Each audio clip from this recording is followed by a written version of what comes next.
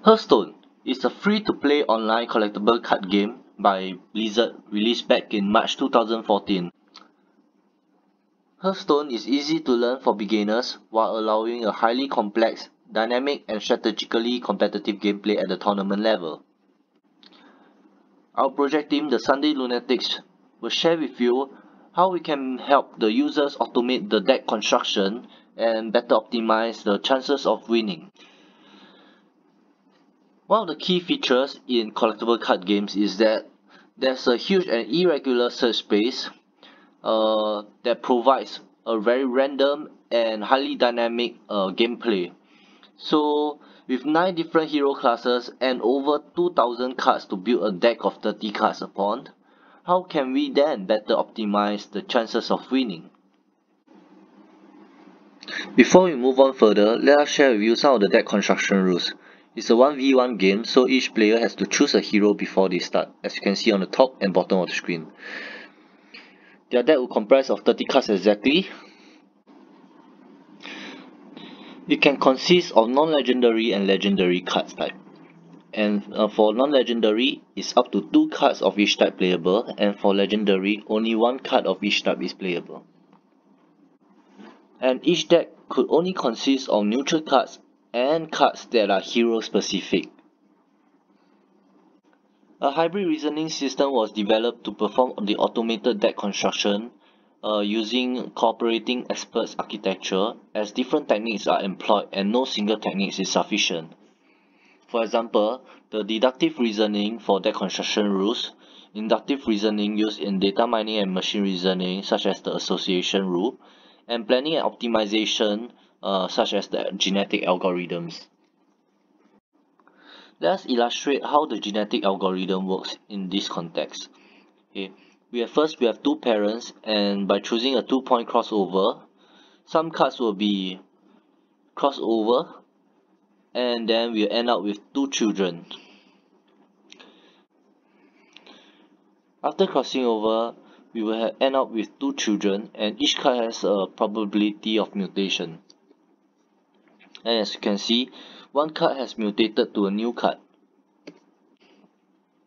Over here we have the system architecture.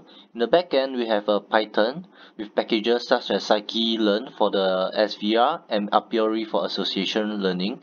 And we have databases containing historical deck win rates and their associated cards details.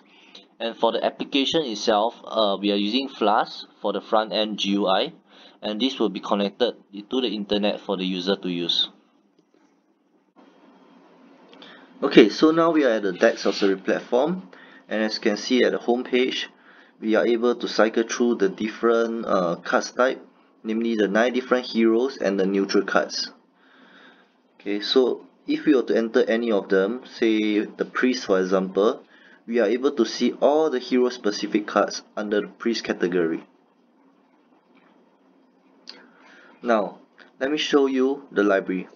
In the library, there are cards that are predefined by the users. In this case, there are 4 predefined cards that will be used in automated deck construction. Now let's move on to services. Services, it actually allows you to select the hero class type for you to do the deck construction upon. In this case, we will use a priest as an example, and the based on library feature is basically allowing you to choose the cards that has been predefined as a fixed variable for you to construct your deck upon. Now click start. Okay, now that we have started the automated deck construction, as you can see now, the genetic algorithm is running in the background. The genetic algorithm has finished its run after 2000 generations, and over here we are able to see the deck win rate and the time taken for the generation to take place. So as we go back to the page, okay, and over at the result page, we are able to see the 30 cards generated for the priest deck. And that's the end of the demo.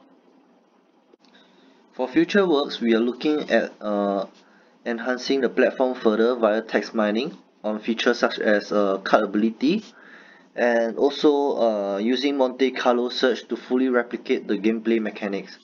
This will then help us better enhance the optimization and prediction of the deck win rate.